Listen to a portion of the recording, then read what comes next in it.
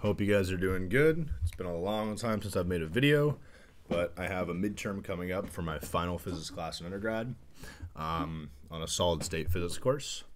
So I'm going to review by, again, making videos. So hopefully this will help someone if you guys just want to listen along. And you might notice from the top, I'm going to be starting from chapter 3. And we have a slightly different format since my old computer wasn't working. This is all I could get it to work. But okay, without further ado, let's do chapter 3, where, as you guys can see, you guys will have the textbook on the left side that I'll be going through, and then I'll be writing my kind of notes on the right side.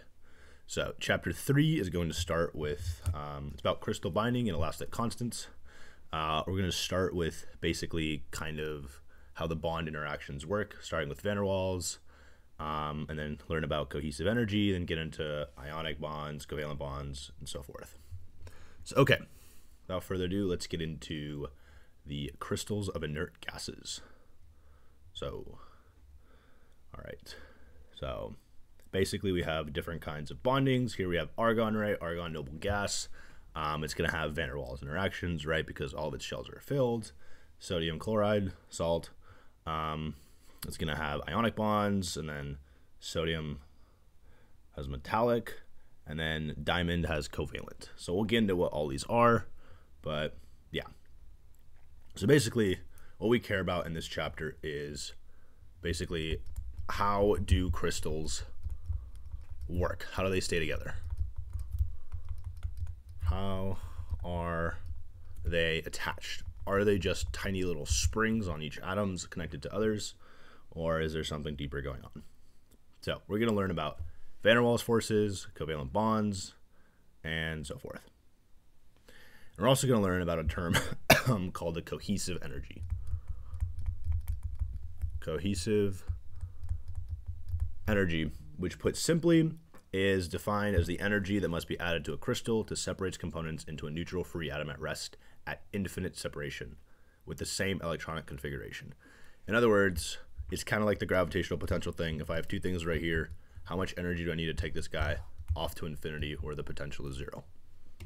Okay, so let's see. So if we look at inert gases have full valence shells. They form the simplest crystals. The electron distribution is very close to that of free atoms, and their properties at absolute 0 are summarized in table 4. So, table 4, that's very far down. Okay, so here we have kind of a table of the cohesive energies. Hopefully you guys can see my mouse. And what's interesting to note here is if you look at the noble gases, right, if we just look at EV per atom, because I think that's the easiest one to visualize, look how small the energies are for the noble gases versus, like, I don't know, iron. Iron is a much higher one, right? And that's because the noble gases only deal with van der Waals interactions, which we'll get into momentarily. Melting points, similarly, right? Because melting points are going to be intrinsically linked to kind of the cohesive energy, right? Because melting points is like, how can you break the bonds? Or at what point can you break the bonds? They have much lower melting points, and that's why these guys are almost always gases when we see them. This is in Kelvin, by the way. Okay, and then gonna have to tilt your head for this one. We'll learn about what the bulk moduli and compressibilities are later on, so let's not talk about that now. But okay, so properties of inert gases, which is extrapolated to 0 Kelvin and 0 pressure. Nice. Okay. All right, anyways. So basically, what holds an inert gas crystal together? So van der Waals. So let's start with van der Waals. So what is van der Waals? Van der Waals, I guess London interaction. London interaction. Okay. So let's consider two identical inert gas atoms at a separation r large in comparison to the radii of the atoms. So here are my two atoms, and they're separated by a distance r. Okay, and then they all have like their little r's, but you know, r is much, much bigger than little r. Okay, so the charge distributions of the atoms are rigid. Like you imagine, it's just like a spherical ball with a uniformly distributed charge, right? The electrostatic potential of a spherical blah, blah, would be canceled outside a neutral atom by the electrostatic potential of the charge on the nucleus. So you basically be getting like 0 E field. from each of them, right? However, then, right, if we bring them close together like this, they wouldn't actually bond together, right? Because both of their contributions add up to 0. But if we instead think about that these electron shells are changing over time, right? It's kind of like not really orbiting the nucleus, but we have that cloud, right? Probability cloud of electrons around. So we can consider two identical linear harmonic oscillators separated by r, looking something like this. I think it's minus and then it's plus. This is like the spring or whatever. And then we have another one over here, minus, plus. And here's our spring. You guys see we have kind of a dipole moment here, and these can kind of oscillate, right? So let me first grab the diagram for you guys right here, just so I can draw on it. Okay, I did it backwards, but the same thing, right? You see what I'm talking about? Okay. What we can do then is we can write the Hamiltonian of the system. So we know each nucleus has a charge, or oscillator has a charge of plus or minus E, right? 1.6 times 10 to the 19. So we can basically write the Hamiltonian for the system, which 1 over 2m p1 squared plus 1 over 2 some constant for the force constants x1 squared plus 1 over 2m momentum 2 squared plus force constant again x2 squared. Okay, we have our kind of kx squared over there. All right, and then we basically have, since they're uncoupled oscillators, we can assume a frequency of omega naught, and therefore C is equal to m omega naught squared. So this just looks like your general Hamiltonian for a linear harmonic oscillator. Okay, ionization energies, whatever, doesn't really matter. Okay, long story short, the total energy required to remove the first two electrons is the sum of the first and second ionization potentials. So clearly, if we look at, just gonna have to tilt your head for this one. Look at argon again, it has a pretty high ionization energy this time, right? Because it has a full valence shell filled, so it's kind of hard to remove that away. It likes to be filled. It doesn't want its electrons to be moved. Okay. All right. So then we can write the Coulomb interaction as the Hamiltonian as H1. And the Coulomb interaction, right? Like KQQ over R, but we're doing it in CGS units. So we basically just get rid of the constants, saying they're all 1. So it's E squared over R, right, for this to this. Okay, then it's E squared over R plus X1 minus X2. So R plus X1 is this to this. Okay, and then we have minus, right, because you have a positive electron, a positive charge, a negative charge, so you have E times negative E, so minus E squared over R plus X1, and then minus E squared over R minus X2. R minus X2 is this distance right here, and then R plus X1 is these two right here. Okay, hopefully that all makes sense. And then what we can do is, in the approximation that X1, X2 is much, much less than R, we can expand to obtain in lowest order. Hamiltonian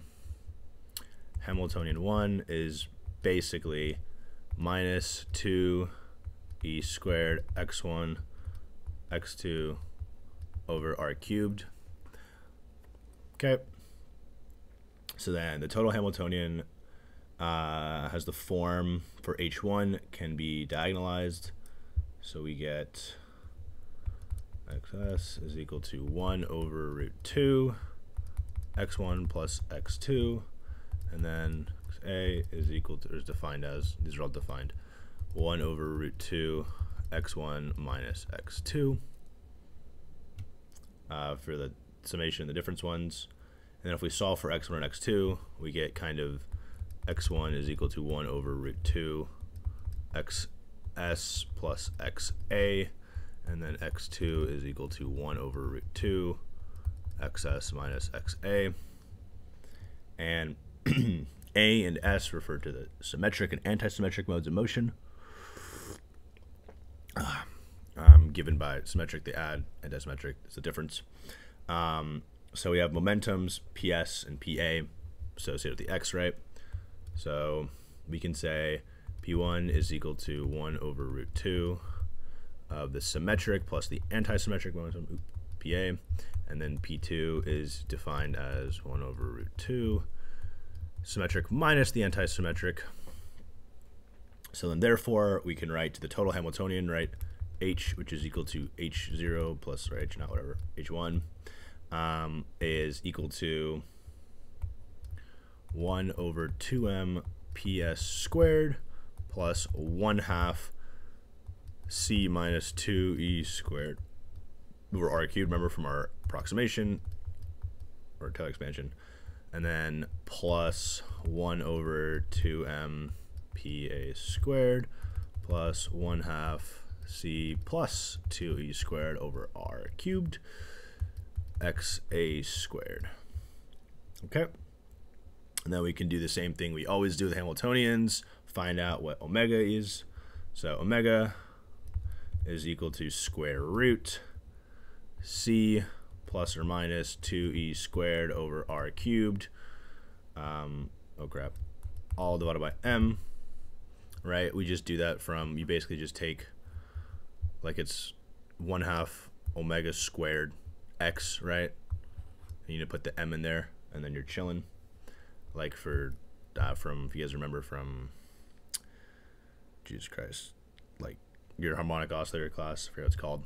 So we get the omega naught frequency, we can expand, so we get omega naught is equal to, which equals, we can take out omega naught, and then we get 1 plus or minus 1/2 2E squared over CR cubed minus 1/8, and then the same thing, 2E squared over CR cubed, but squared because it's an expansion, and we just keep going.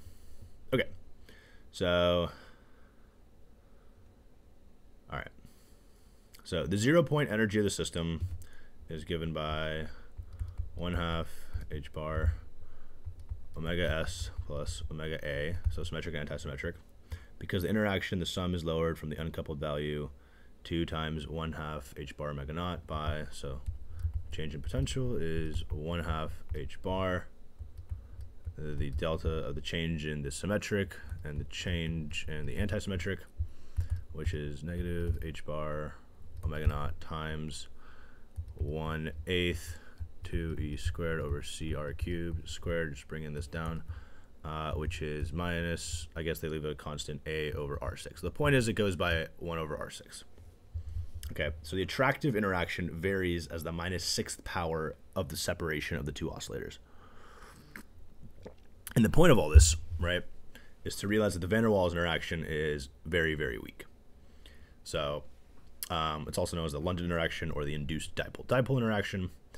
And for inert crystals, like crystals of inert gases, and also many organic molecules from biology class or organic chemistry classes. So basically, it's a quantum effect in the sense that as the change in potential goes to 0, h bar goes to 0. So the 0-point energy of the system is lowered by the dipole-dipole coupling of equation 3. Equation 3 is the Hamiltonian, right? Because we have 2e squared minus whatever, x1, x2 over r cubed. So it goes to 0, right? As r goes to infinity. Okay, so the van der Waals interaction does not depend for its existence on any overlap of the charge densities of the two atoms. Okay, so the approximate value of the constant a and 9, this constant right here, for identical atoms is given by, so a is approximately h bar omega naught alpha squared, where h bar omega naught is the strongest optical absorption line and alpha is the electron polarizability, which we'll see in a much later chapter, which I don't know if I'll get to because chapter 15 seems very far away, but we'll see. Okay, so that's the attractive interaction, right? However, we also have, as two atoms are brought together, right, their charge distributions, right, electron clouds, whatever, gradually start to overlap, which changes the electrostatic energy of the system. When you get sufficiently close, the overlap energy is repulsive, right? Because imagine I have a little plus here and orbiting minus, a little plus here, orbiting minus. These two boys get too close together. They don't want to be that close together. And then these two guys are also repelling each other. Okay. And basically, a lot of this happens due to the Pauli exclusion principle, which from your quantum mechanics classes, right, basically tells us that you can't, like, fermions have to, they don't want to be in the same state, right? So, cannot have all their quantum numbers equal. So, when the charge distribution of two atoms overlap, there's a tendency for electrons from atom B to occupy in part states of atom A already occupied by the electrons of atom A and vice versa. Okay, so basically in the simplest case, right, we have a hydrogen and a hydrogen.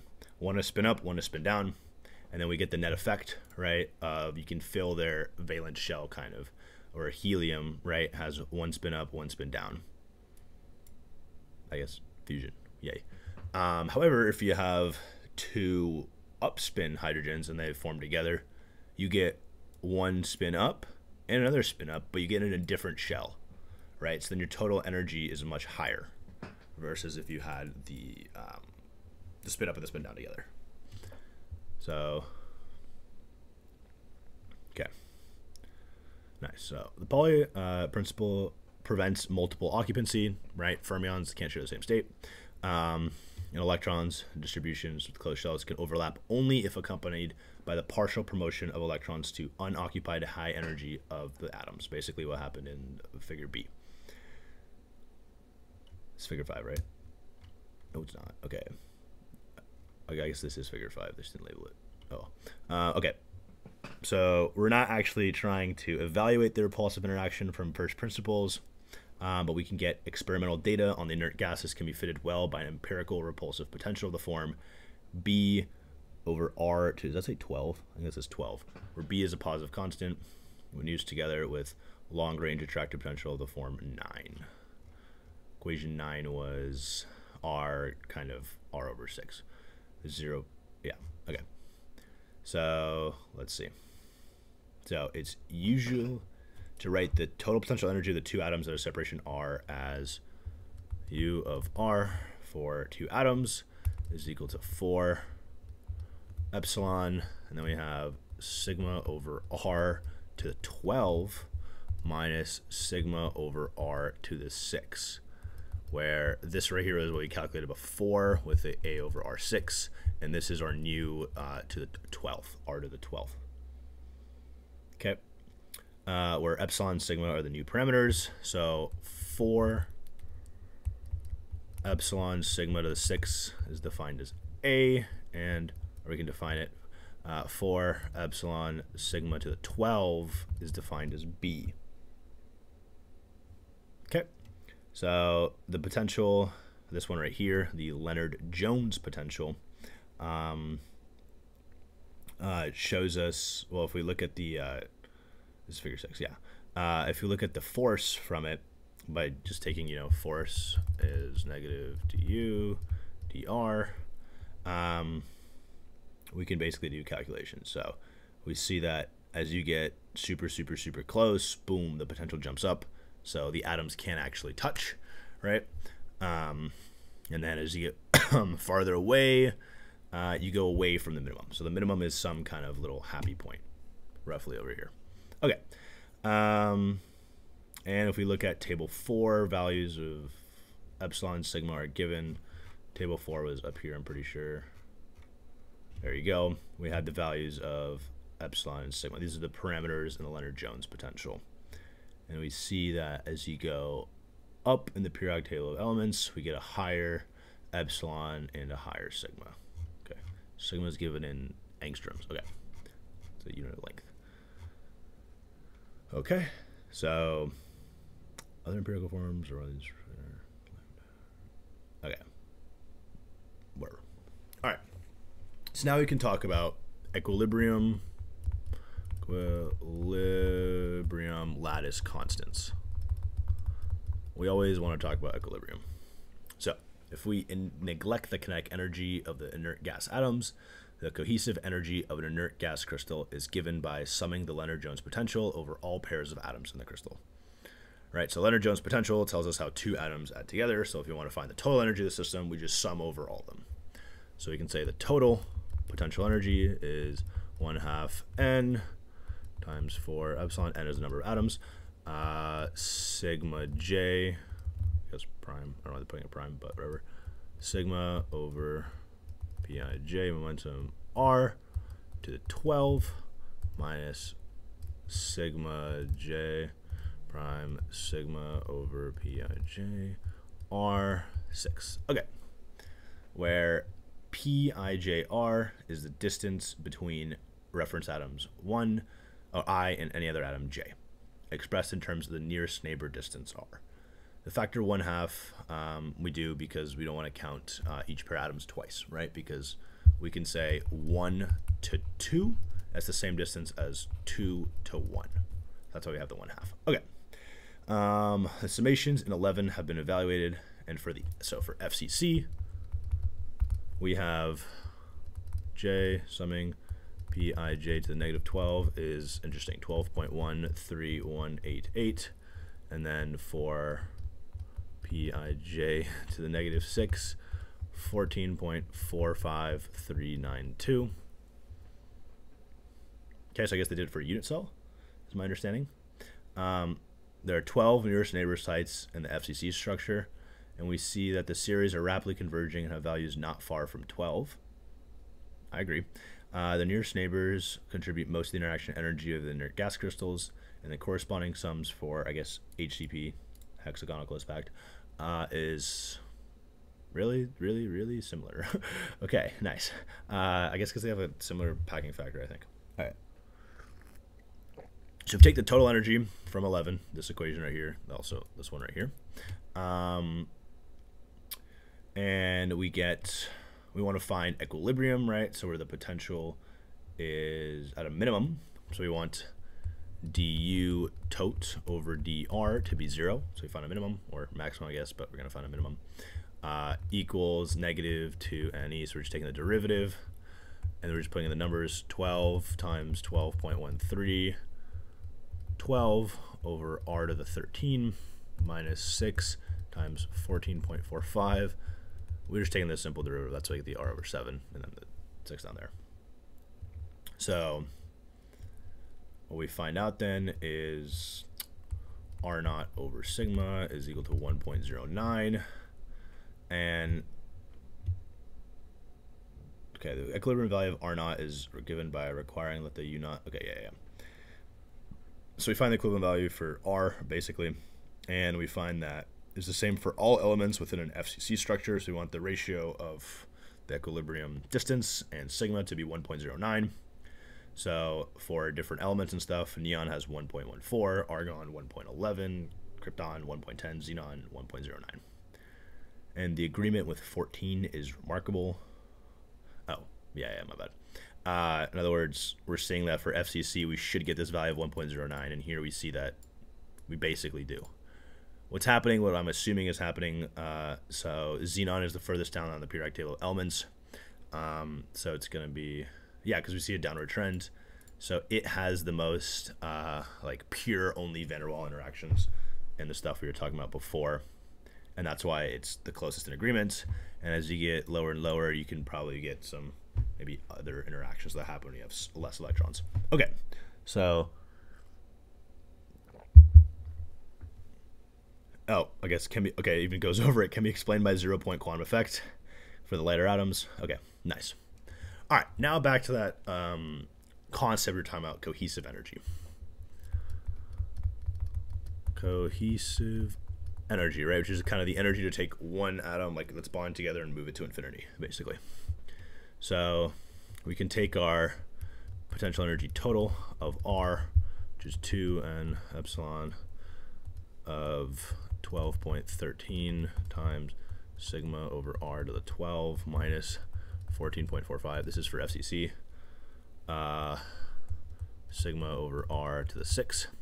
Okay, and then we know when R is equal to R naught, our equilibrium, we get 2.15 times 4n epsilon like that. How do we get 2.15, right? Well, we know this ratio over here is 1.09 because we have sigma over r naught, right? Or I guess 1 over 1.019, sorry. Same thing though. This is the same for all inert gases. So the calculated cohesive energy when the atoms are at rest. So quantum mechanical corrections act to reduce the binding by 28, 10, and 6 and 4% of equation 16 for neon, argon, krypton, xenon. Perfect. So what we see, right, is quantum mechanical corrections reduce the binding a lot more for neon, and then as you get heavier and heavier and heavier, it reduces it less. Okay, nice. So the heavier the atom, the smaller the quantum of correction. Smaller the quantum correction, right? Quantum, small stuff. We can understand the origin of the quantum correction by consideration of a simple model in which an atom is confined by fixed boundaries. If the particle has the quantum wavelength lambda, where lambda is defined by the boundaries, and the particle has kinetic energy. Okay, so we have p squared over 2m is our kinetic energy, which is h over lambda squared divided by 2m. Using the de Broglie relationship, that p equals h over lambda. Okay, yeah, makes sense. For the connection between the momentum and the wavelength of the particle, on the model, the 0-point correction to the energy is inversely proportional to the mass. That makes sense, over 2m.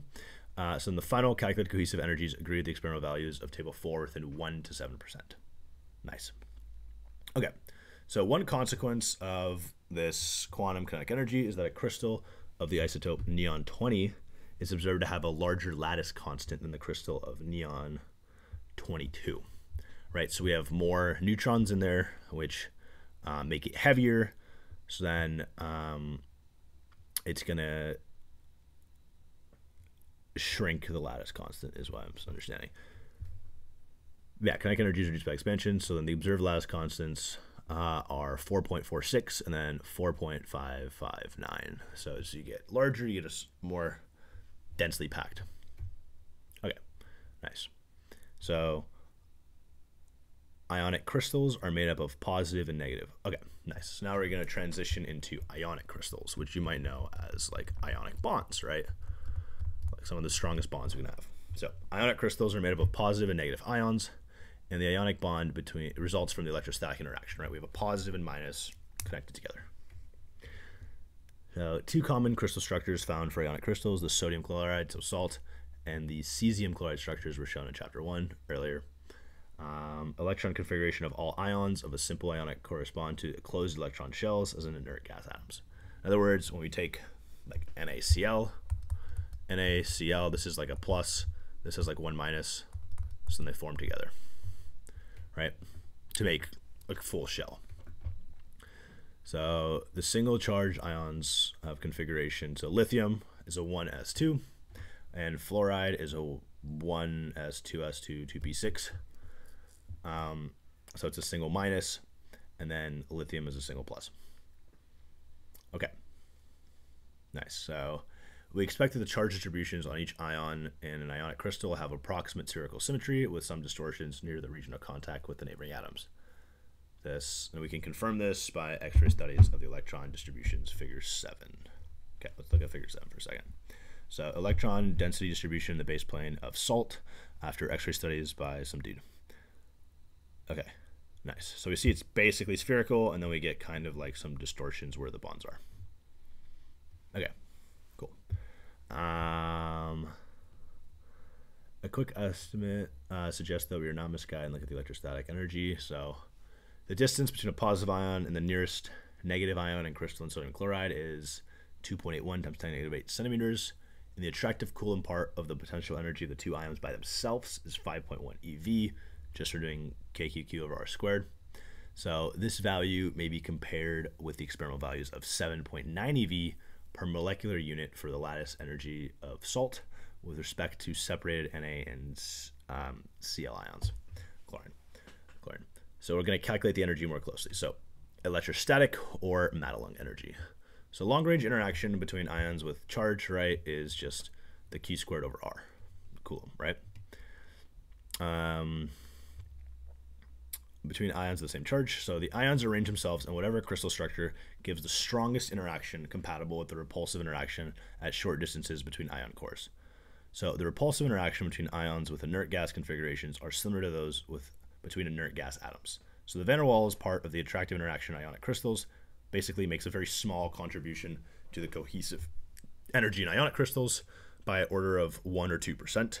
So the main contribution is the ionic, is the electrostatic or the Madelung energy, right? Because like a plus and a minus is going to be a lot stronger than like the van der Waals interaction, right? As we saw earlier, we had a scale as like 1 over r to the 6, right?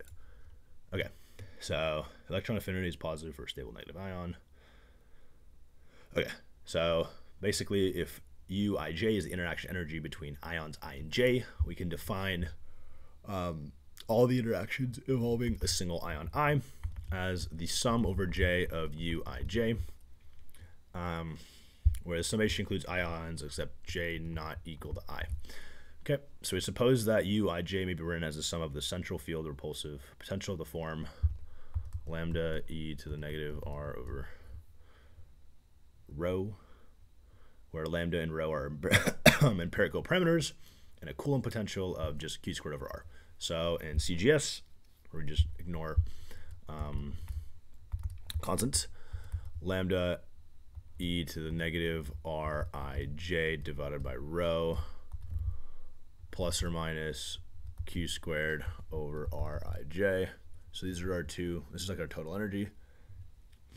So the plus sign is for like charges, and the minus sign is for unlike charges, right? Otherwise, because it's just QQ.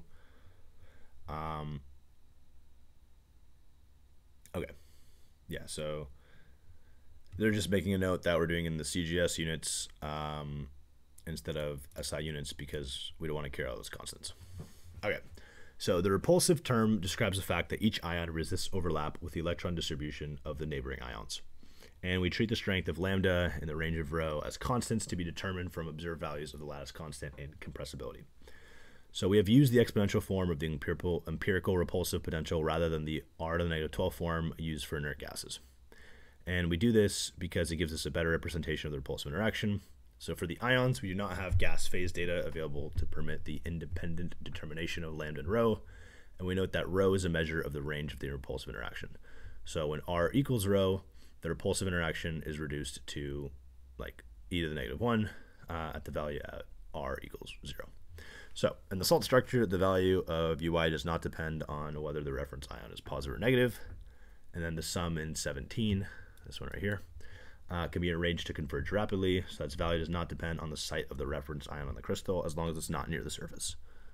So basically, after a certain point, right, you only need a certain amount of atoms before it doesn't change much.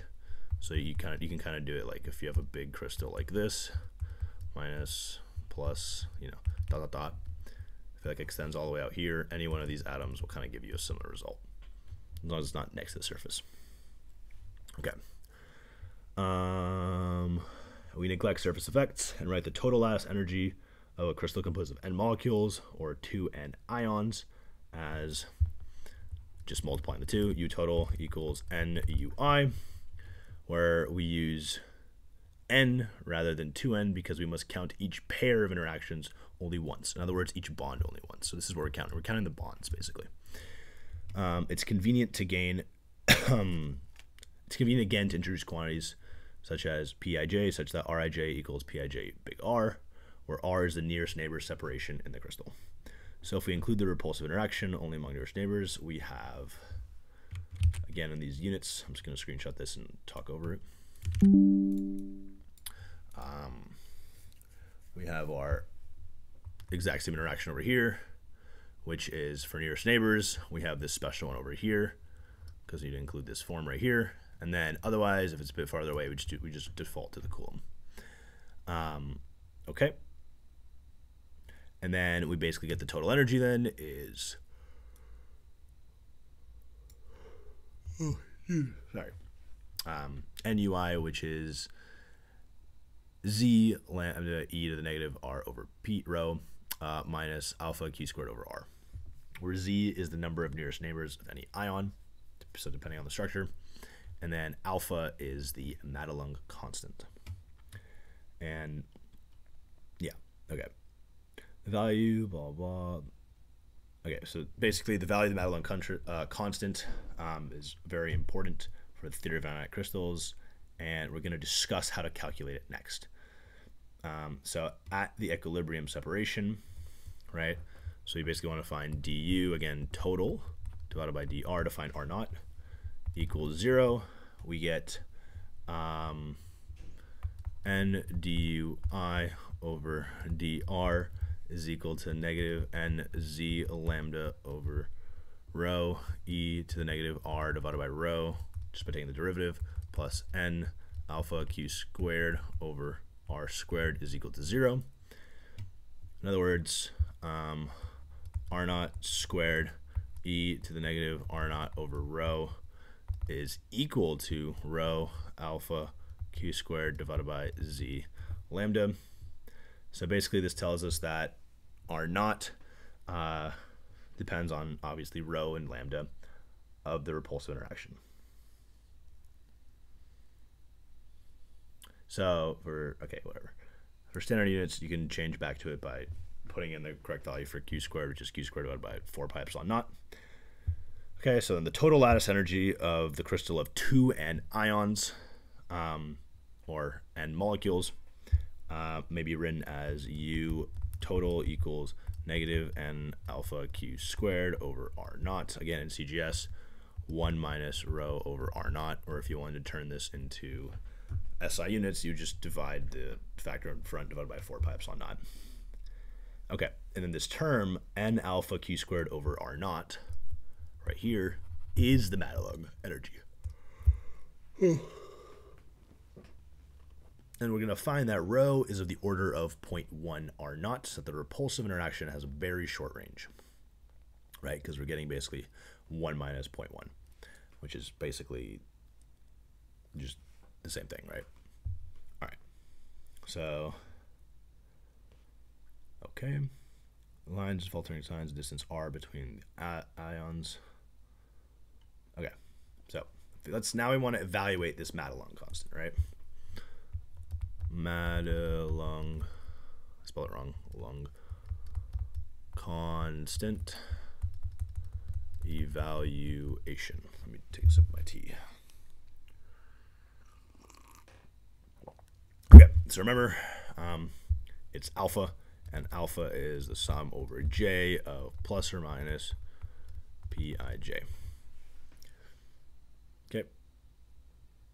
For 20 was this total energy, right? In order for this to be stable, right, we need this one right here to be negative. Well, I guess positive, so you subtract a positive, but you need to subtract a positive. So we basically need alpha to be positive. So if we take the reference ion as a negative charge, the plus sign will apply to positive ions and then minus signs to negative ions. Okay, so an equivalent definition is alpha over r is equal to, remember, because p is just r times x or whatever, so r, ji plus minus over rj, where rj is the distance of the jth ion from the reference ion, and r is the nearest neighbor distance.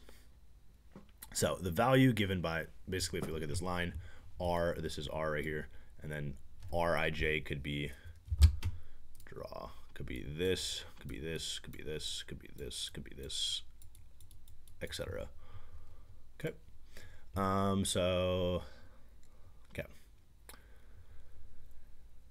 So as an example, we compute the Madelung constant for the infinite line. So we're going to do it for this line right here. Jesus. So we get alpha over r is equal to 2 times 1 over r minus, so we alternate 1 over 2r plus 1 over 3r minus 1 over 4r plus 1 over 5r dot dot dot dot dot, right? Or alpha is equal to 2, 1 minus 1/2, well, this is like a sum, right? Plus 1/3 minus 1/4 plus, and you might think it looks familiar, and that's because we can expand, the expansion of ln 1 plus x is x minus x squared over 2 plus x cubed over 3 minus x fourth over 4 dot dot dot. And then we can make x 1, right? So we basically get alpha is equal to 2 ln 2, right? Boom. So that's for a 1D chain, right?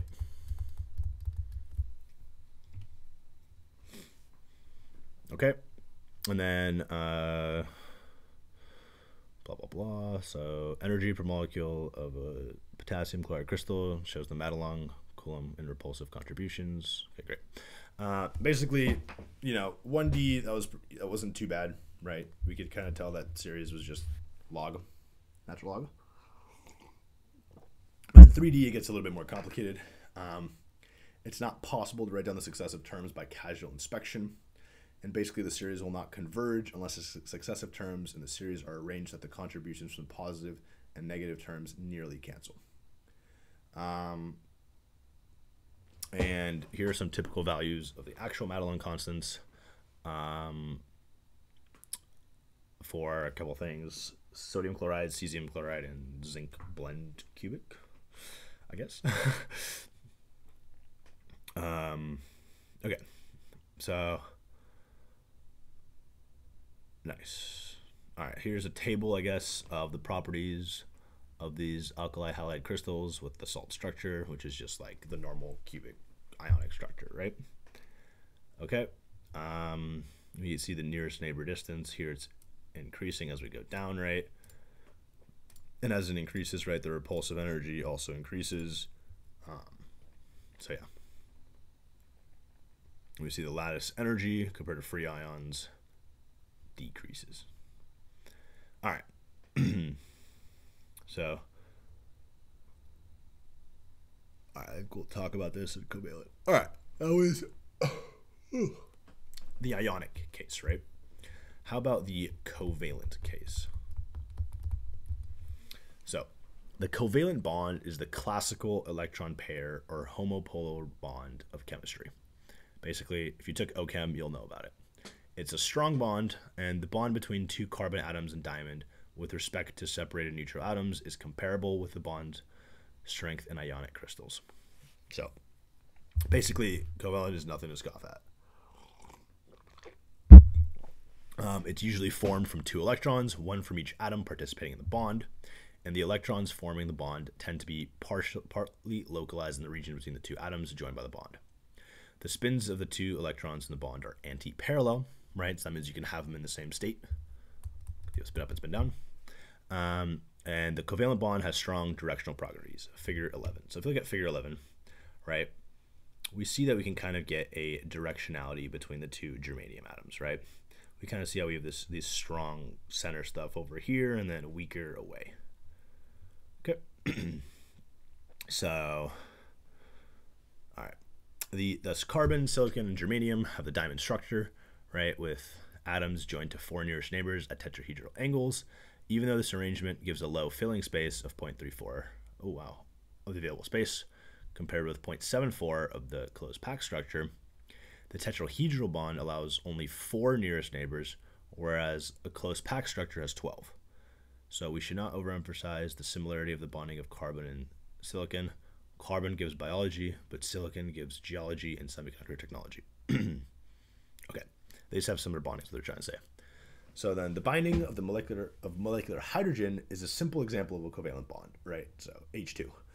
The strongest binding, figure 12, occurs when the spins of the two electrons are anti-parallel. This should make sense, right? Because then they're in the same state and they're in the lowest state possible, so equilibrium, right? And the binding depends on the relative spin rotation, not because there are strong magnetic dipole forces between the spins, but okay, yeah, because the Pauli principle modifies the distribution of charge according to spin orientation. Basically, it's in the lowest possible potential because you're in the lowest energy state, right? So in this spin-dependent Coulomb energy is called the exchange interaction. So if you look here, right, we see we have the up-up has a much higher energy than the up-down. So we have the symmetric and then the anti-symmetric. I guess parallel stable state and then non-stable state. My bad. But anyways, And then the N is the classical calculation with free atom charge densities. And then A is if you have parallel, and S is anti-parallel, which I guess I said it backwards, but it's what we expect, right? It to stay in. Okay, so the Pauli principle gives a strong repulsive interaction between atoms with filled shells. If the shells are not filled, the electron overlap can be accommodated without excitation of electrons to high energy states, and the bond will be shorter. So let's compare the bond length 2 angstroms of Cl2 with the interatomic distance 3.76 of argon and solid argon. And we can compare the cohesive energies given in table 1 of Cl2 and argon. So before I go to table 1, let's keep reading this. It's 5 electrons in 3p shell, and argon atom has 6 fill in the shell. So the repulsive interaction is stronger in argon than in chlorine. Okay, I guess we don't need to go there. We'll just take their word for it. All right, so the elements of carbon, silicon, and germanium lack 4 electrons with respect to filled shells, and thus these elements basically can have an interactive interaction associated with charge overlap. So basically, they're all lacking 4, right? So if they bond with themselves, they get a filled shell, right? They can form a tetrahedral system of covalent bonds, right? So imagine homeboy carbon over here. He needs 4 electrons. He shares with 1 carbon, shares with 1 carbon, shares with 1 carbon, shares with 1 carbon. And then that's just for like 2D. If you want to make it 3D, you have to make kind of the diamond structure, right? Because the diamond structure has 4 nearest neighbors. Okay, so basically to form a tetrahedral system of covalent bonds, the carbon atom must first be promoted to the electron configuration of 1s, 2s, 2p3. Thus, the promotion from ground state requires 4 eV, an amount more than regained when the bonds are formed. Okay, nice. So I guess we'll talk about this later probably. So this is a continuous range of crystals in the ionic and covalent limits. It's often important to estimate the extent of a given bond is ionic or covalent. So a semi-empirical theory of the fractional ionic. Okay, so they're saying a fractional ionic basically means how much of the bonds are like purely ionic versus covalent. And we see in silicon, it's purely covalent. Germanium, purely covalent. What do they change over here? Oh, because these are different crystals. Okay. And then as you start to kind of change their properties by bonding with not itself, like silicon and carbon, right? They have different like sizes, radii, and stuff like that. So you're going to get some ionic bonding there as well. It's basically as you make it less and less pure, you get more ionic bonds. Okay, so metals. We know metals, we love metals. Metals help us make our world run, right? Steel, Industrial Revolution, et cetera, et cetera. So metals are basically high electron conductivity, and a large number of electrons in metal are free to move about, usually 1 or 2 per atom. We get kind of a sea of electrons, to quote, like, I don't know, rudimentary physics. So the electrons that can move are called conduction electrons, and the valence electrons of the atom become the conduction electrons of the metal. So in some metals, the interaction of the ion cores, the conduction electrons, always make a large contribution to the binding energy, but the characteristic feature of metallic binding is the lowering of the energy of the valence electrons in the metal as compared to the free atom. So basically, when they can move around freely, you get a lower energy state, so it's more energetically favorable. So the binding energy of alkali metal crystals is considerably less than that of the alkali halide crystal, and the bond formed by a conduction electron is not very strong, so it's weaker, basically. The interatomic distances are also relatively large in alkali metals because the kinetic energy of the conduction electrons is lower at large interatomic distances, and this leads to weak binding. So basically, metals tend to crystallize in relatively close-packed structures, so HCP, FCC, BCC. This is why stuff like iron and all these other metals and stuff are FCC or BCC. So in some of these other closely related structures and not in loosely packed structures such as diamond. Okay. Basically, they need to be closer together so you can get those better conduction bands. So in the transition metals, there's an additional binding from inner electron shells. So transition metals and metals immediately follow them in the periodic table have large d electron shells and are characterized by high binding energy. Okay, nice. So the hydrogen difluoride ion is stabilized by a hydrogen bond. Okay, Probably should look at this one. Okay. So I guess next is hydrogen bonds. I guess I didn't really write anything for metals, but we're just talking empirically right now, I think.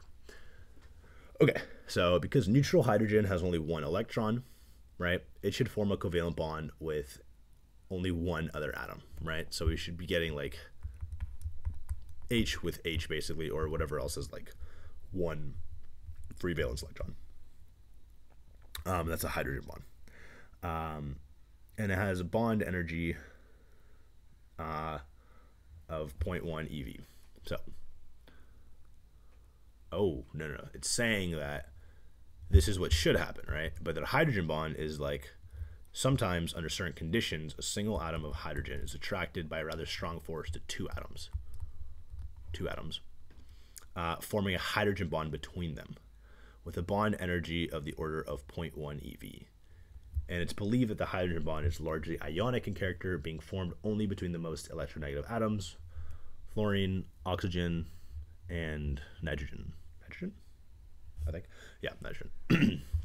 In the extreme ionic form of the hydrogen bond, the hydrogen atom loses its electron to another atom in the molecule, and the bare proton forms the hydrogen bond. So you basically have like H is just a single plus, and you have a minus boy over here, minus boy over here, and you get like that, I think. Okay. And then the atoms adjacent to the proton are so close. So they're super close. Oops. Like that. Thus, the hydrogen bond connects only two atoms. Figure 13. Let's make sure I'm drawing right stuff. We look at figure 13. Yeah. See, it just goes directly in the middle of the two. Okay, nice. The hydrogen bond is an important part of the interaction between water molecules and is responsible with the electrostatic interaction of the electric dipole moments for the striking physical properties of water and ice. How ice is less dense than water. It is important in certain ferroelectric crystals. Ooh, very cool. And in DNA. Okay, a lot of words, but I guess that's cool. So hydrogen can basically give up its electron and become like a chilling proton. Okay, so distances between, atomic radii. Atomic radii is important. I did briefly mention it earlier for reasons for metals. But basically, we can measure them very rapidly using XRD, X-ray diffraction, which is a characterization technique. Basically, you shoot X-rays at crystals and stuff, or you can do powder diffraction. And using Bragg's law and other stuff like that, you can reconstruct the spacing between atoms. So can we say that the observed distance between atoms may be assigned partly to atom A and partly to atom B? And can a definite meaning be assigned to the radius of an atom or an ion, irrespective of the nature and composition of the crystal? Okay, so basically we can't exactly say an atom is just a solid thing with a certain radius, right? Because the charge distribution around an atom is not like a sphere. It's not a perfect sphere that says, okay, all the electrons are chilling up to right here. Nonetheless, the concept of an atomic radius is fruitful in predicting the interatomic spacing. So we can model it kind of like this to kind of get how big each atom is. And then, like, for example, if we wanted to like make an FCC structure or something like that, you can have it like that. And then so forth. And you want to see like when they kind of touch, basically, how big they would be. And the existence and probable lattice constants of phases that have not yet been synthesized can be predicted from the additive properties of the atomic radii. So it's basically just a useful concept. So the electron configuration of the constituent atoms often can be inferred by a comparison of measured and predicted values of the lattice constants. So to make predictions of lattice constants, it's convenient to assign, table 9, sets of self-consistent radii to various types of bonds. One set for ionic crystals, with the constituents ion 6 coordinated inert closed gas shell configurations, and another set for the ions in tetrahedrally coordinated structurals, and another set for 12 coordinated closed packed metals. So we'll get table 9. Radii for tetrahedral, radii for ions in 12 coordinated. Okay, so we basically see that like they have different values depending on how they're going to be oriented. Okay, which should make sense, right? Because then they have different bonds and so forth. All right. Oh, actually, and then we should see, right, for example, like where's iron? Iron, right, only makes like FCC closed packed, so it gets 12 coordinated metals. We don't have really iron for the other two. We see a lot of that for the metals, right? Versus like magnesium, right, can be all three. So I can have a bunch of different arrangements. Okay. So the predicted self-consistent radii of the cation sodium plus and the anion F minus, as given in table 9, would lead to 0.97 angstrom plus 1.36. You can just add them for the interatomic separation of the crystal NAF as compared to the observed 2.32. So basically, this R value is very useful because we can just add the two to basically get the net effect. Okay. Blah, blah, blah, blah. So the interatomic distance between carbon atoms and diamond is 1.54 angstroms. 1/2 of this is 0.77 angstroms. And, okay. And silicon, which has the same crystal structure, 1/2. Oh, they're talking about, okay, that makes sense. So basically, we had a good agreement with the sodium fluoride at 2.32, and it's better if we assumed that they were neutral, which would lead to 2.58 from the other values in the table. And the latter value is 1/2 N distance in the metallic, interatomic distance in gaseous F2. So half the distance, basically, between the two. And for carbon, we get 0.77. And silicon, which has the same structure, 1/2 the interatomic distance is 1.17 angstroms. So in silicon carbon, each atom is surrounded by 4 atoms of the opposite kind. So I have basically like a silicon here, and then I get 1 carbon, 1 carbon, 1 carbon, 1 carbon, and then each carbon is connected to 4 silicons, et cetera, et cetera, et cetera, et cetera. Right, so we have like, I don't know, Si, Si, Si, and then I don't know, I think that might bond there, this might bond there, like that, something like that. But it's a 3D structure, so it's a bit more complicated. Okay. If we add the carbon and silicon radii just given, we predict 1.94 for the length of this bond, right? Which is in fair agreement with the 1.89 observed for the bond length. And this is the kind of agreement, so a few % off, that we'll be using for atomic radii. Okay, so ionic crystal radii for ionic bonds. That was for like the diamond structure atoms. Now, ionic crystal, right, is for the 6-fold coordination. So the ionic radii can be used in conjunction with table 10. So the interatomic distance d is represented by dn is equal to rc plus ra plus delta n, where ra and rc are the standard radii of the cation and anion, so like sodium and chloride. And delta n is a correction for coordination number. So if we look at the delta n for the different corrections for coordination numbers, we see how it varies. Nice.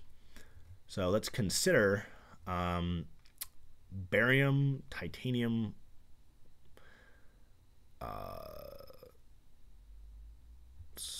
oxide, I guess? Is that an oxide? O3 is oxide? Yeah, I think it is. With a lattice constant of 4.004 angstroms at room temperature. So each barium 2+ ion has 12 nearest oxygen 2- ions. The coordination number is 12, and the correction of 12 applies, so 0.19. Okay. So if we suppose that the structure is determined by barium O contacts, oh, barium oxide, I'm dumb.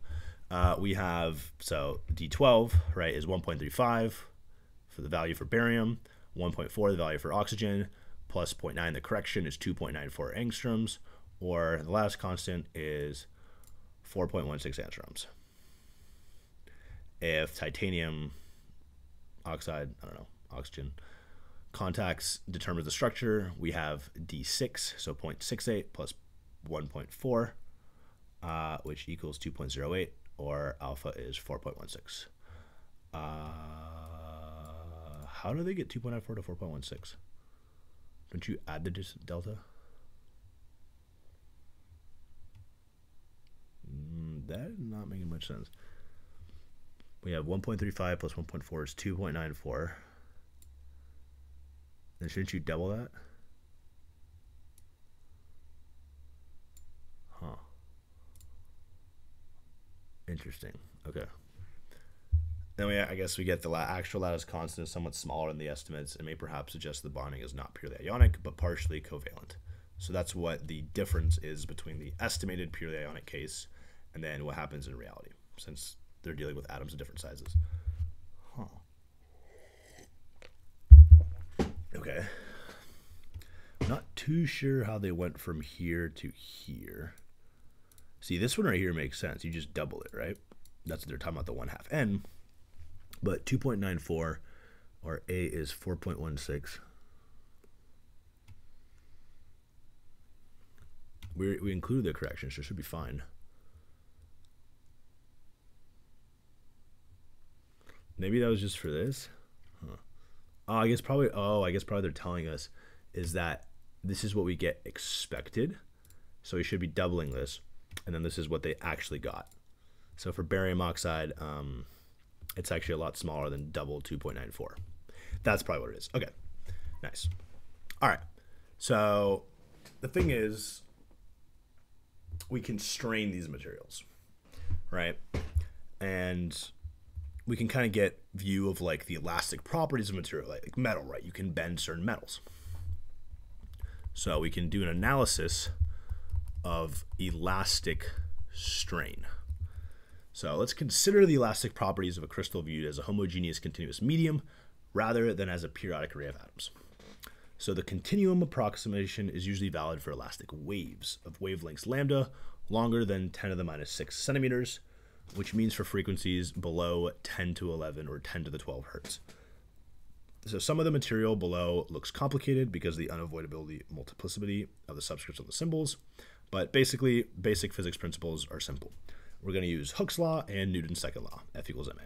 So Hooke's law, right, states that an elastic solid, the strain is directly proportional to the stress, right, negative kx.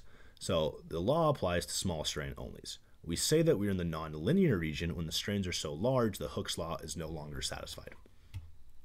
So we specify the strain and the components of, all the directions, exx, eyy, ezz, exy, eyz, ezx, which are defined below. And we're going to treat infinitesimal strains only, so we shall not distinguish in our notation between isothermal, constant temperature, and adiabatic, constant entropy deformations.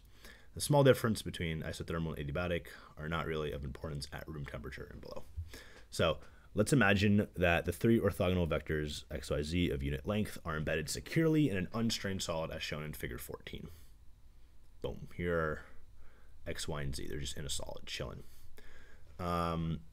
And a uniform deformation, each primitive cell of the crystal is deformed in the same way.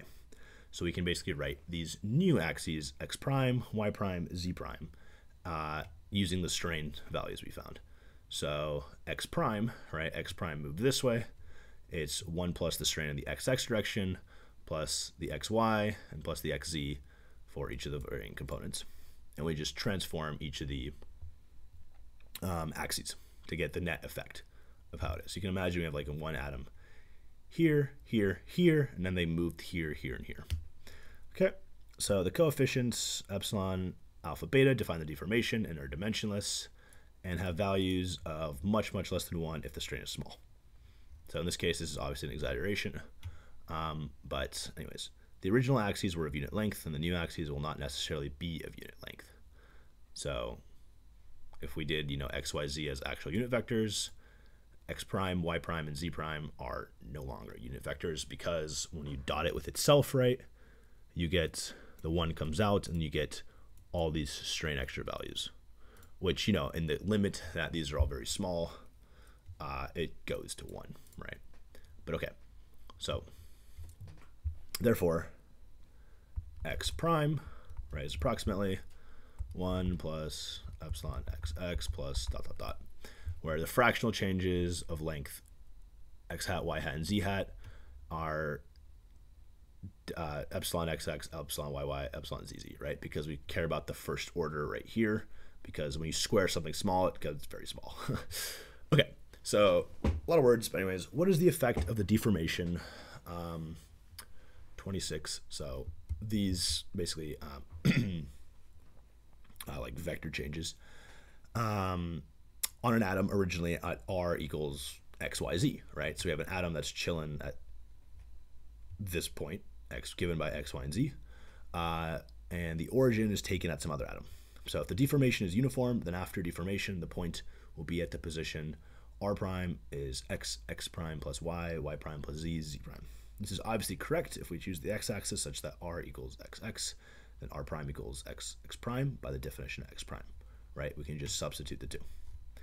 Okay, so the displacement r of the deformation we can define as just r prime minus r, right? That's just what you do. So if I have r vector over here, and then I have r prime like that,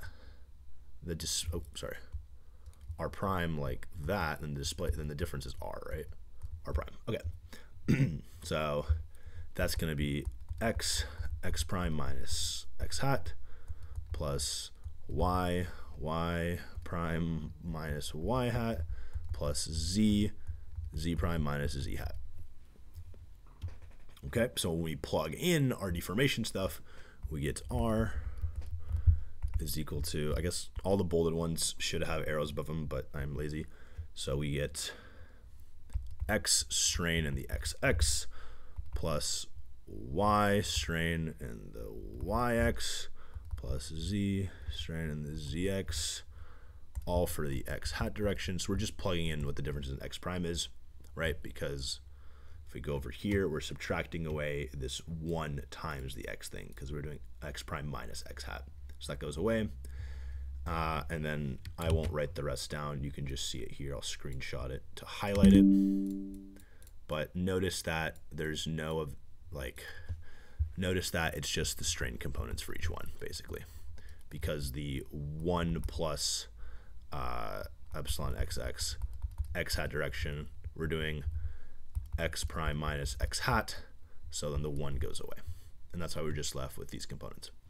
Okay, we can write this in a more general form if we introduce u, v, and w, such that this right here gets simplified to r of r equals u r of x hat plus v r of y hat plus w r of z hat.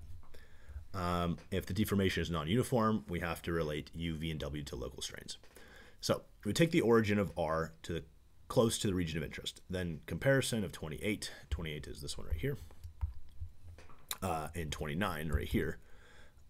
We can Taylor expand, right? We're assuming it's 0. We can say of r using r of 0 is 0, such that x in the epsilon xx direction is approximately x del u del x, and then same thing for y, epsilon yx is approximately y del u del y, etc. The partials for each individual one, right? Okay, so it is usual to work with coefficients EAB, I don't think that's a Greek letter, I think it's just E, rather than epsilon alpha beta, or alpha beta. We define the strain components simply as the partials for the relative directions, right? Where it's just the Taylor expansion of it, right? So the other strain components are defined in terms of the change in angle between the axes. So using 26, so we have for the non-simple ones, for like EXY is defined as x prime dotted into y prime, which is approximately epsilon yx plus epsilon xy, which is just the partial of the two summed, right? So that's it. That's a u, that's a v. Okay. So hopefully that makes sense. So okay. Which basically a way you can kind of think about it is yx means you care about the x direction, right? But it was deformed, like your x-axis was deformed in the y direction, so you take the partial of x with respect to y. That's what it's du dy, because remember, u refers to x, v refers to y, w refers to z. So I guess I can screenshot these just because These are the actual relations. Very nice. And we can replace these kind of approximate signs by equal signs if we neglect terms of order strange squared, right? Because a small number squared is an even smaller number, so we don't care about it. So the 6 dimensionless coefficients are also related by the fact that E alpha beta is the same thing as E beta alpha, because it just relates the two directions, right? Okay, so dilation. What is dilation? It's gonna be a long video, I'm pretty sure. Sorry, let me get a little like stretching. I think we're doing pretty good. I think we're over halfway through it though. I hope. But okay, so dilation. So the fractional increase of a volume associated with a deformation is called dilation. So the dilation is negative for hydrostatic pressure.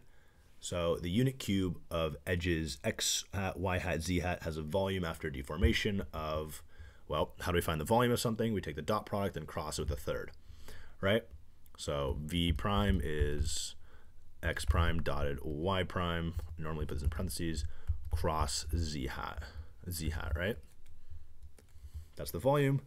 So easiest way to do this, right, is you can rewrite this as just the determinant of x, y, and z above. So it's the determinant of x, y, z, like that, which, you know, if I write it out, is 1 plus xx, xy, xz, and then we have, I guess I just look, epsilon yx, 1 plus epsilon yy, epsilon yz, and then we have epsilon zx, epsilon zy, 1 plus zz, right? Yeah, nice. Like that. Which, if we take the dot, if we take the product rate, we can basically approximate it, right? Because we don't care about the square terms. So we basically get 1 plus e xx plus e yy plus e zz, right? Because the thing that matters, right, take the determinant of this, it's this cross with this, so we don't care about the square terms and so forth. So yeah, so we can get the dilation, delta, is defined as v prime minus v over v. So what is kind of the fractional difference between the two, which is approximately then the one just goes away, right? Because yeah, if you take the volume, right, of something of unit 1 with unit 1, the volume is just equal to 1, right? Because it's, you're basically doing unit vector dot other unit vector, so it has a length of 1, cross other vector of length 1, so you get 1 again. Nice. Okay, so stress components.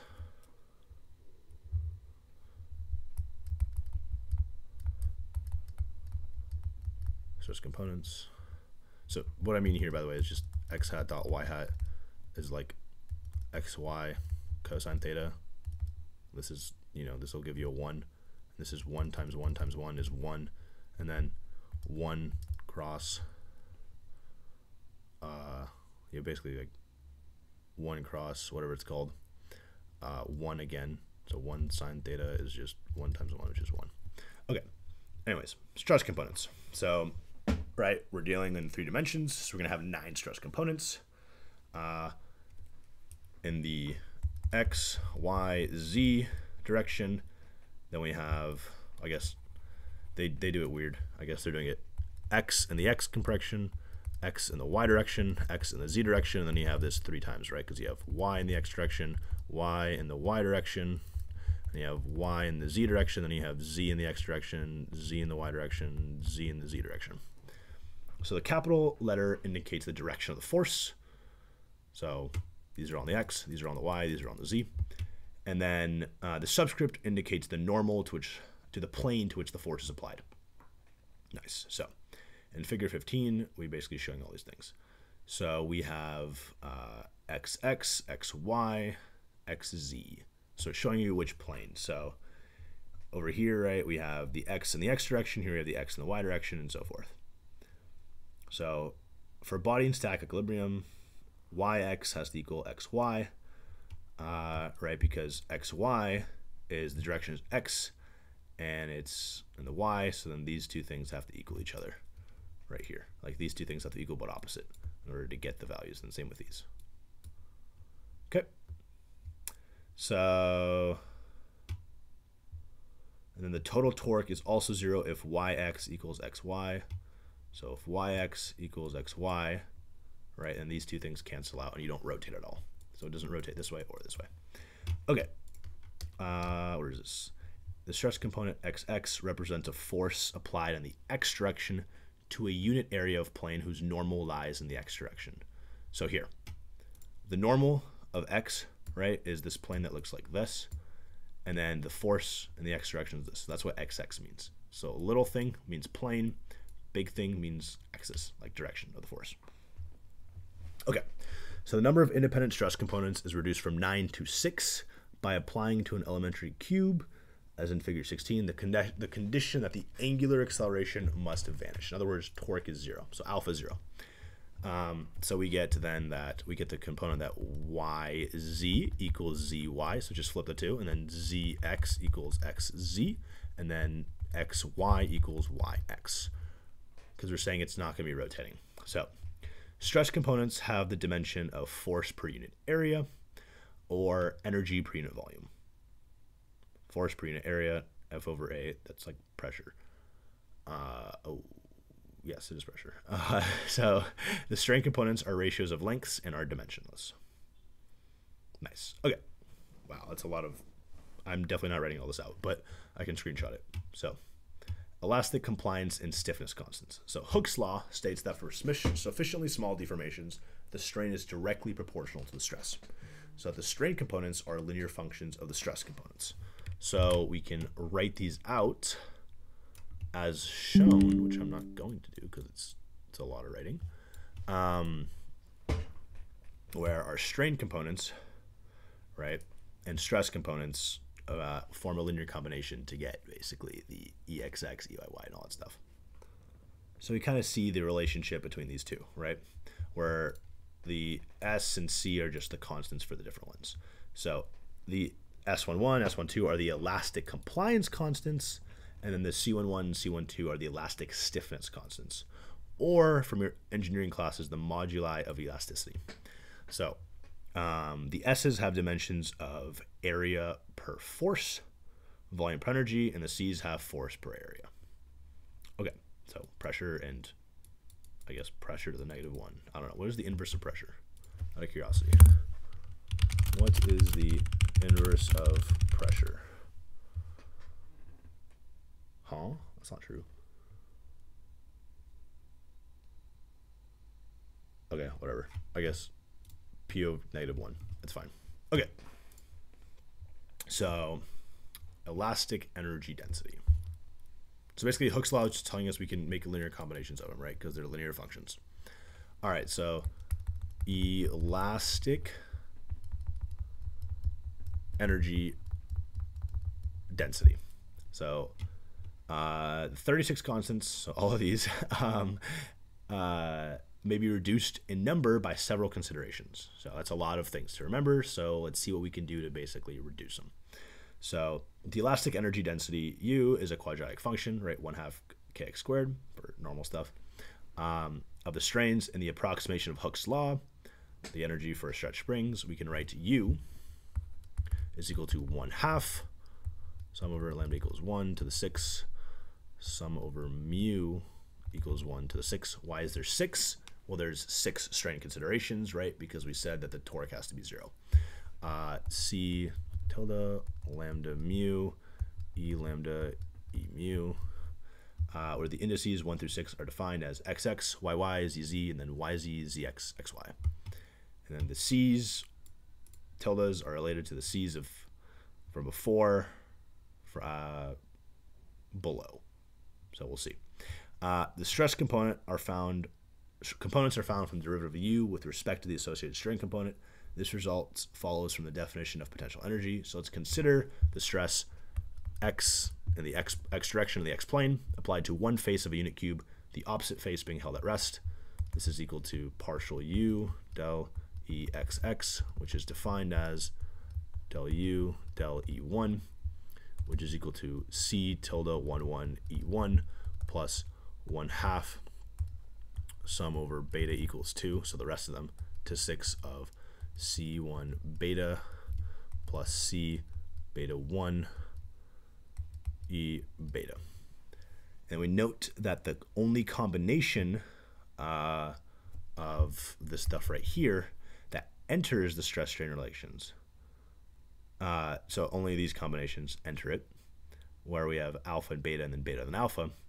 It follows that the elastic stiffness constants then have to be symmetrical, such that c of alpha beta has to equal 1/2 c tilde of alpha beta plus c of beta alpha, which is just c of beta alpha. In other words, that was a lot of fancy math to say that you can swap the indices. It's the same thing. So then therefore the 36 elastic stiffness constants are reduced to 21, right? Since we get rid of the ones that have different indices. Okay, nice.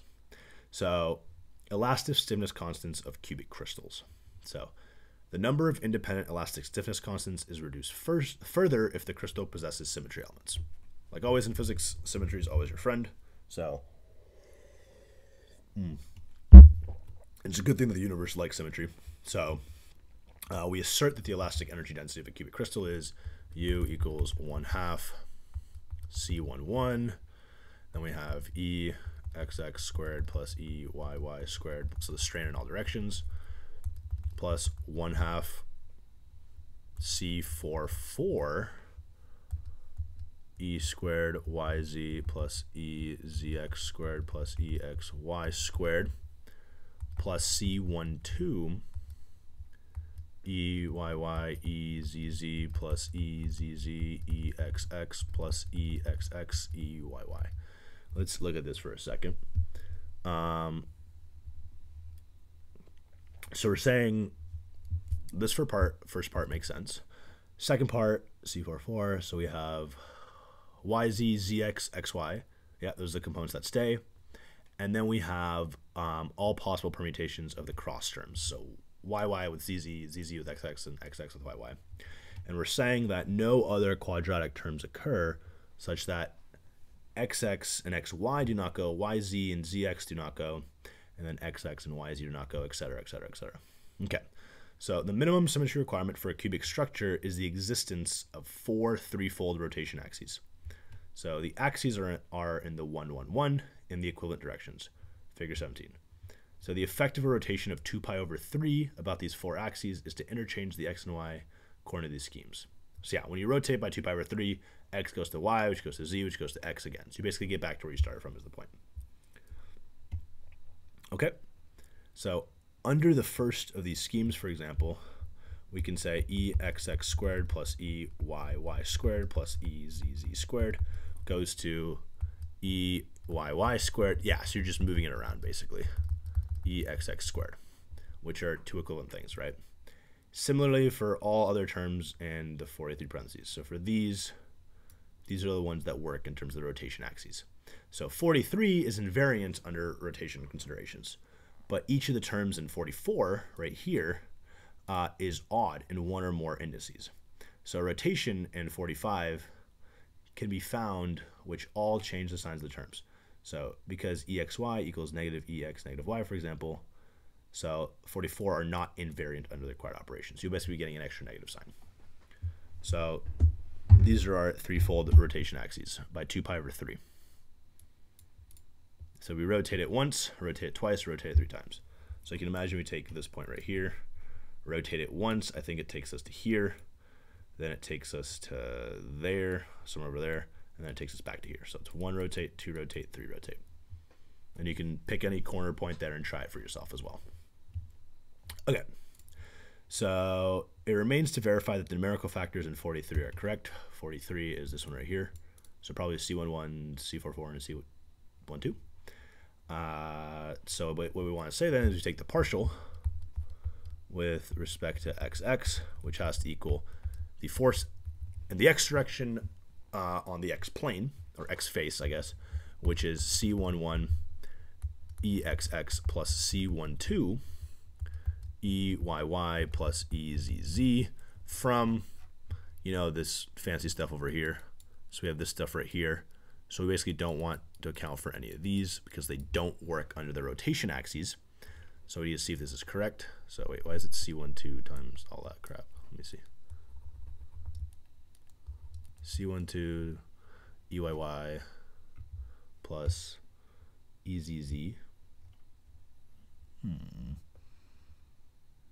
Why is it like that? Okay. So the appearance of C11 EXX agrees with 38. Okay, that's what I meant. Okay, that's what I was just talking about.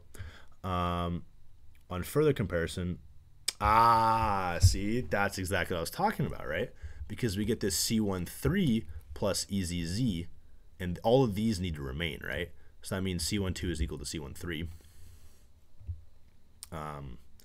So then we see that C14, which equals C15, which equals C16 have to equal 0 because we can't have those strain components, right, from symmetry. So then we basically then get is that C12 has to equal C13. So we just further reduced our amount of components.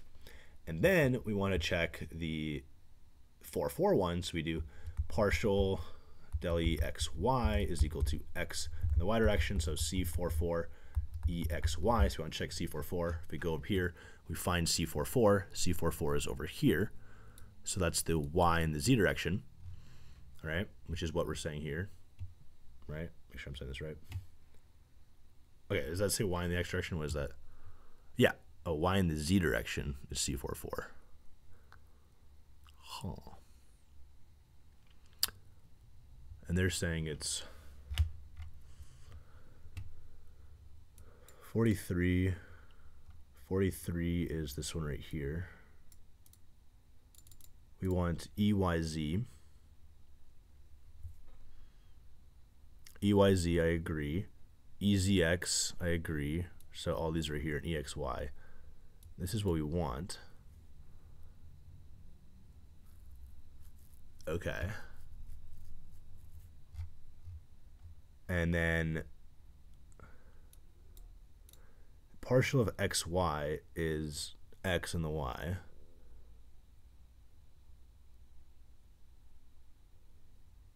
X and the Y.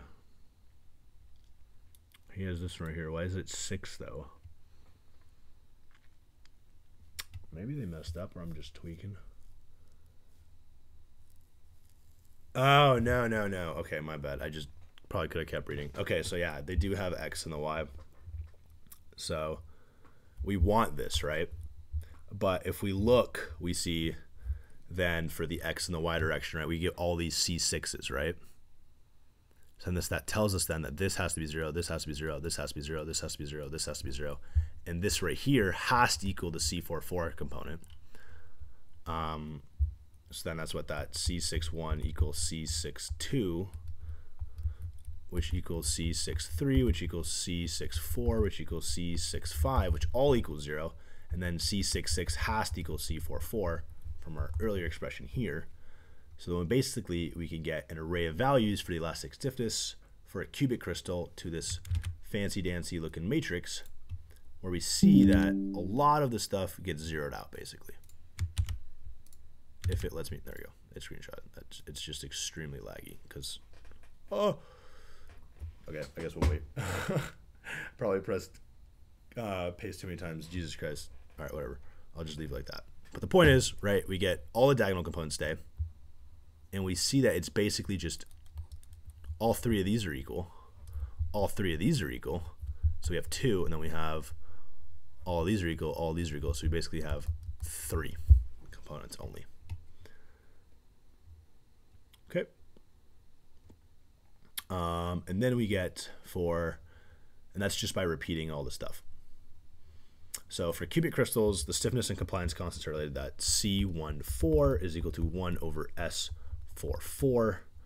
C11 minus C12 is equal to S11 minus S12 inverse. So they have the inverse relationship, right? Because one's unit of pressure, inverse. So then C11 plus 2C12 is equal to S11 plus 2S12 to the minus 1. And these relations follow when we evaluate the inverse of this matrix over here. Okay, nice. Wow, this is going to be a very long video. I'm sorry. We don't, whatever. All right, that's what it takes to get through one chapter. So let's do it real quick. See how much more is left. Oh, we have all the wave stuff left. Oh, we're almost done. Nice, a couple pages left. All right, we're gonna get to the complicated stuff soon, though, unfortunately. But okay, so next topic is bulk modulus and compressibility. All right, nice. So let's consider the uniform dilation such that basically you have the same in each direction. EYY, EZZ, which equals 1/3 delta. Remember, delta is like V prime minus V over V, right? I think. Nice, I remember correctly. Perfect. All right.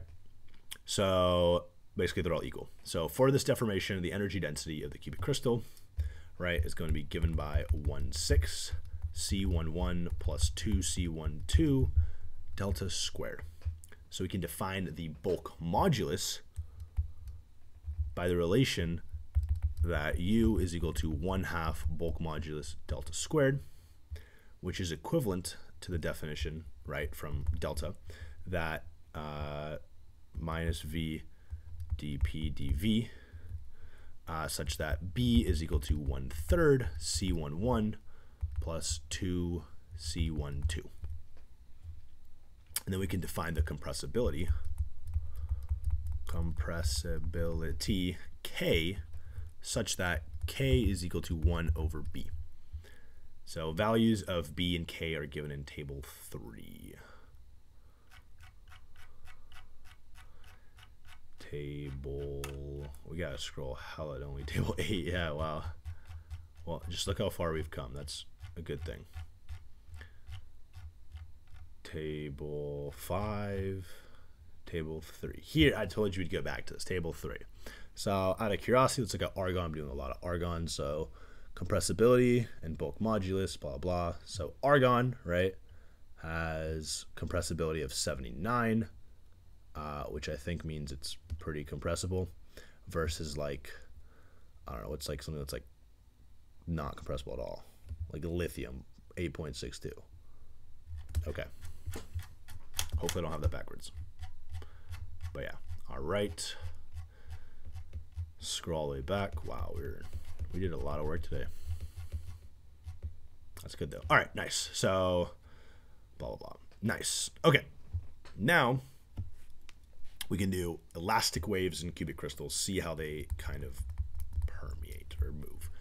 Elastic waves in cubic crystals. So we're going to do cubic, right? Because all that nice symmetry lets us do that matrix in equation 50 where it's, you know, it's a lot simpler, right? Imagine if we had a unique one for each direction. That would be terrible. Okay, so I'm considering, as in figures 18 and 19, these are figures 18 and 19, so we have a volume of a cube. Then imagine we have a bunch of springs. So the forces acting on elements of volume in the crystal, we obtain the equation of motion in the x direction as P partial U dt squared, which is dxx over dx plus dxy over dy plus dxz over dz, where again xx is this direction right here, I guess, like this direction, right, because it's the x plane, so normal to the x axis, but also and then in the x direction, and then we have all the other ones. All right, so here rho is the density. That's a rho, my bad. Obviously rho is density, mass over volume, and then we have u is the displacement in the x direction, and then right, the displacement in the x direction is given by the displacement in the x direction, x to the y direction, x to the z direction. Okay, so we have similar equations for the y and z direction. So out of curiosity, so then it'd be rho d squared, or del squared v, sorry, over del t squared is equal to del, it should be yx over del x plus del yy over del y plus del z, yz over del z, like that. That's what they mean. And then so forth for the z direction, which I won't rewrite.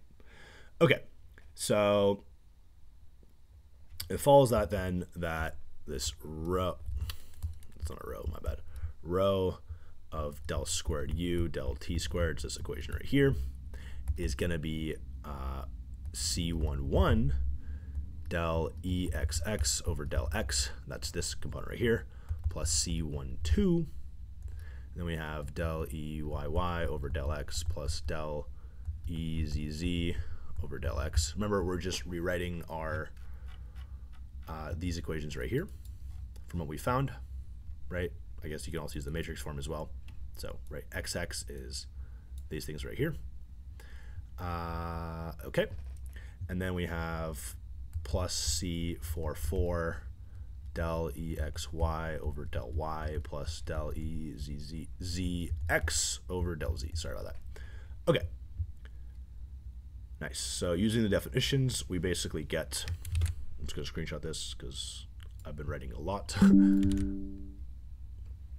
Hopefully that pastes within the next minute or so. Nice, it pasted. Excellent. Okay, I won't move it, it's fine. Okay, so then we get, he's just replugging in terms of u now, right? Like so. Okay, yeah. So we're just rewriting in terms of the definition for u, right? Which was the x direction being changed. So the xx, xy, xz. Okay. So let's look at the figure now, just to kind of see what we're talking about. So we have a cube of volume, del x, del y, del z, acted on by a stress, negative xx in the x direction on the face of x, such that x is given x plus delta x is approximately that. It's approximately the same thing, plus the partial on the x face in the x direction times the displacement in the x direction. Okay. So the net force is given by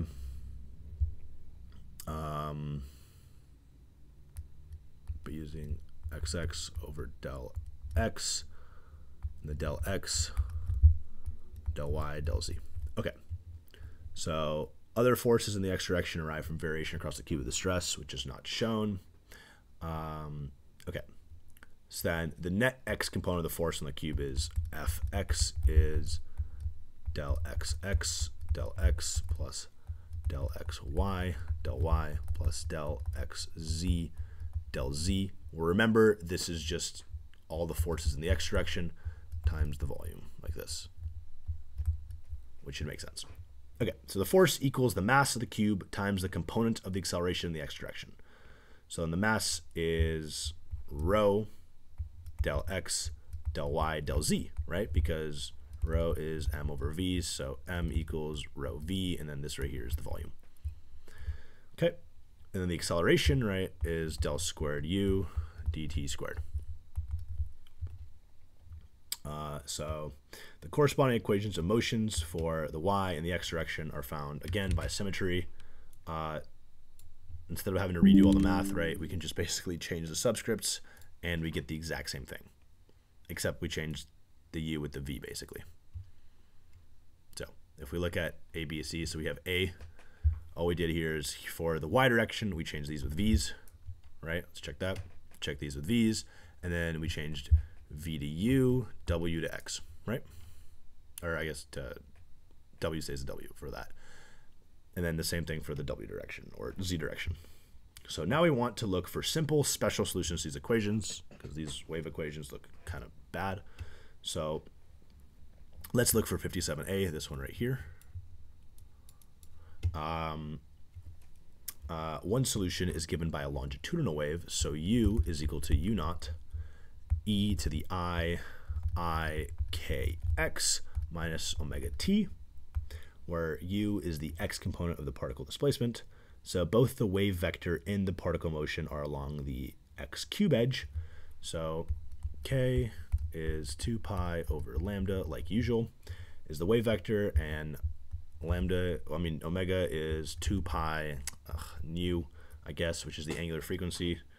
If we substitute 58 into 57, this is 58, and then 57a is this equation right here. We find that omega squared rho is equal to c11 k squared. Thus the velocity, right, velocity frequency over wave vector, omega over k, in the 1, 0, 0 direction is given by, vs is equal to nu lambda, which is omega over k, is c11 over rho to the 1/2. So if we consider a transverse or shear wave with the wave vector along the x cube edge and the particle displacement v in the y direction, such that v is equal to v naught e to the I kx minus omega t. If we substitute into now the b equations to the y direction, we get omega squared rho is equal to c44 k squared, right? Or we're just taking this from this expression here. Sorry, where is it? This expression here, because we're in the b direction now, right? And then we get the velocity. Similarly, it's going to look very similar as the first one, where the velocity is given by c44 over rho to the 1/2. Notice the similarities between these two. Okay, and then the identical velocities obtained at the particle displacement is the z direction. So thus, for a k parallel to the 1, 0, 0, the two independent shear waves have equal velocities. Now this is not true for k in a general direction of the crystal, just for the 1, 0, 0 direction. I'm getting tired of writing, so I'm just going to screenshot this page and talk about it so I can write over it. Ooh. All right, it's now in the 1, 1, 0 direction, which I guess I probably should have specified what these directions are. God damn it. This OneNote thing is huge now, this file, so it's kind of laggy, but whatever. Okay, so the 1, 1, 0 direction, right, is this direction. So if I have x, y, z, it's that direction. X, y, z. Okay, so propagating the face diagonal direction of a cubic crystal, so the 1, 1, 0 direction, because the elastic constants can be found simply from the 3 propagation velocities in this direction. So let's consider a shear wave that propagates in the xy plane. Okay, xy plane is this plane right here, with particle displacement w in the z direction, such that we have, so it's like, it goes like that, if that makes sense. Like in the plane, it's the displacement is in the z direction, right? So we have w is equal to w naught e to the I kxx plus kyy minus omega t. So then 32c, that's a long time ago. 32c is this expression right here. Zx is all that good stuff. Gives us omega squared. Oops, I need to scroll a bit more down. Okay, it gives us omega squared rho is c44 kx squared plus ky squared, which is just c44 k squared, independent of the propagation direction of the plane. So if we consider other waves that propagate in the xy plane with particle motion in the xy plane, we can let u equal u naught, same thing, and then v equal v naught. So this is y direction, this is x direction. And then from 57a and 57b, we get these expressions regardless, right? So this squared, this there, and then this right here for the u, which comes directly from this right here, right? We have the c11 and the c44 with both, and the c12 plus c44 with both, right?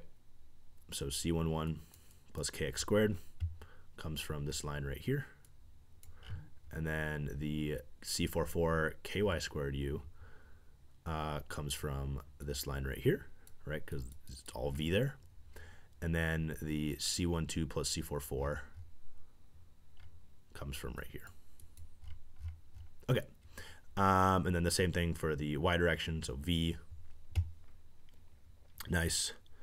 So then these pair of equations, right, has a particular simple solution for a wave in the 1, 1, 0 direction, for which kx equals ky. In other words, you have the same in both directions. So the condition for a solution is that the determinant, so if we want to find a solution for this, right, we need to make sure the determinant of this equals 0.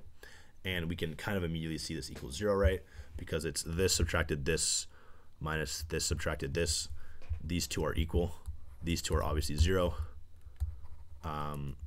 These two multiplied together, right, is... so these two goes away, right? So then we basically get... God. I don't want to do this. Okay, whatever. So we have negative omega squared p plus 1/2 c11 plus c44 k squared minus this, so it's just w squared rho plus 1/2 c11 plus c44 k squared. So it just basically doubles, right? So then we get the roots of... Yeah, okay, yeah, that makes sense. So then we get the roots of... I'll just screenshot it, to be honest.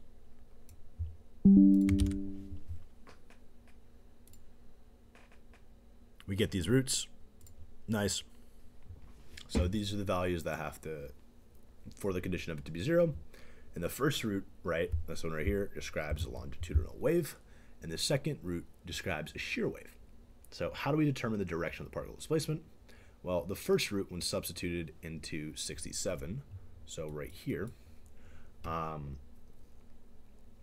it gives us this expression right here. 1/2 c11 plus c12 plus 2c4 k2u has to equal 1/2 c11 plus c44 k2u plus 1/2 c12 c44 k2v. So when the displacement component satisfies u equals v, thus the particle displacement is along the 1, 1, 0 direction, right? Because if the x and the y component equal each other, then it's like that. And thus is parallel to the k vector. Then the second root, substitute the upper equation of 67 into here again, is going to give us the value of when u equals minus v. So the particle displacement is along the 1, minus 1, 0 direction. So like that, right? Yeah, like that. It is perpendicular to the k vector, right? Nice. That's correct. So selected values of the adiabatic elastic stiffness constants of cubic crystals at low temperature, blah, blah, given table 11. Okay, let's just look at these diagrams on the left over here. Wave in the 1, 0, 0 direction, we have C11 for longitudinal, transverse is C44. In the 1, 1, 0 direction, we have these kind of more complicated, slightly more complicated than what we just found before. Longitudinal was 1/2 C11 plus C12 plus 2C4, which we saw right here. And then the first transverse wave is given by C44, and the second one is given by this right here, C11 minus C12. Very nice. And then you also get waves the 1, 1, 1 direction as well. Slightly more complicated, but just 1/3 and then 1/3. Okay, nice. So we can look in table 11 that we're talking about here. Selected values of adiabatic elastic stiffness constants. And I guess for these crystals, we get these values for C11, C12, and C44. And we see how they change according to the cubic structure of it, or according to the elements. Okay, nice. So basically, these are the normal modes of wave motion in a crystal for a given magnitude and direction of wave vector k. So in general, the polarizations, the direction of particle displacement of these modes are not exactly parallel or perpendicular to k, but in the special propagation directions of 1, 0, 0, 1, 1, 1, and 1, 1, 0 of a cubic crystal, 2 of the 3 modes for a given k are such that the particle's motion is exactly transverse to k, and the third mode of motion is exactly longitudinal, parallel to k. So the analysis is much simpler in these special directions than in general directions, so that's why we did them. So, Jesus. Good work today. Let's quickly summarize what we just went over. So let me just screenshot these, and then I'll just briefly talk about it, because I know you guys are tired. I'm tired. So crystals of inert gas atoms, right? So argon, noble gases, blah, blah, blah, stuff with their valence shells filled, are bound by the van der Waals interaction that we saw scales as 1 over r to the 6 from, expanding the Coulomb interaction and so forth. The repulsive interaction between atoms generally arises from the electrostatic repulsion of overlapping charge distributions, right? So you have a plus, minus like that, plus, minus like that. These get too close, we have that repulsion. Ionic crystals are bound by the electrostatic interaction, so plus to minuses. So you have like a plus and a minus like that. And the electrostatic energy of 2n ions of charge, so n molecules, or n bonds, sorry, is given by this kind of stuff with a Madelung constant. And R in the Madelung constant, right, is given to us basically depending on if it's FCC, BCC, HCP, whatever. Metals are bound by the reduction in the kinetic energy of the valence electrons, and in metals, as compared to the free atom, in a covalent bond is characterized by the overlap of charge distributions of anti-parallel electron spin, and then the Pauli contribution to the repulsion is reduced for anti-parallel spins, right, because then you're in a lower energy state, and thus makes it possible for a greater degree of overlap. And the overlapping electrons bind their associated ion cores by electrostatic attraction. Okay, that was a lot of words and a lot of good stuff, but hopefully you guys had learned something today. Sorry if I went super fast or if I got confused along the way. Tends to happen. But yeah, thank you guys for listening, and I might be making a video on chapter 2 and chapter 1 soon of Kittel's book of Introduction to Solid State Physics. So thanks for listening, guys, and I will see you guys in the next video.